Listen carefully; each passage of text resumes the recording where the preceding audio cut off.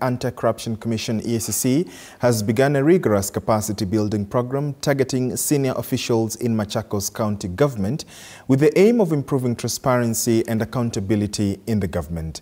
The anti-graft body launched the training yesterday morning following an invitation from Governor Wavinya Ndeti, who warned public officials against engaging in corrupt practices.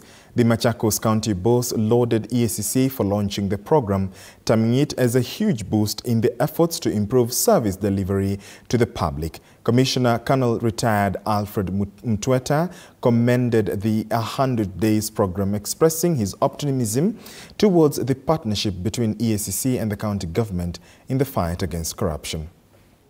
And smile, and our ministers kindly, I request you please if you can come down here so that we can be able to.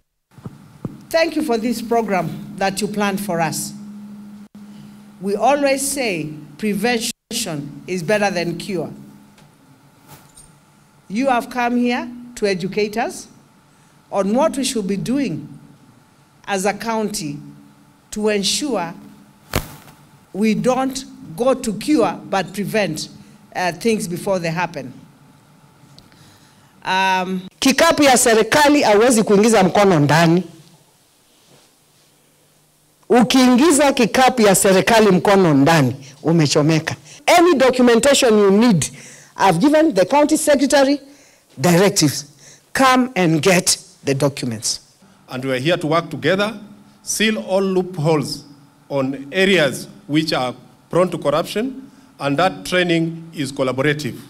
So basically, that's why we are here. And for 100 days, the EACC staff and the Machakos County government will be working together closely. And we have also worked with the other institutions. We have worked with the immigration.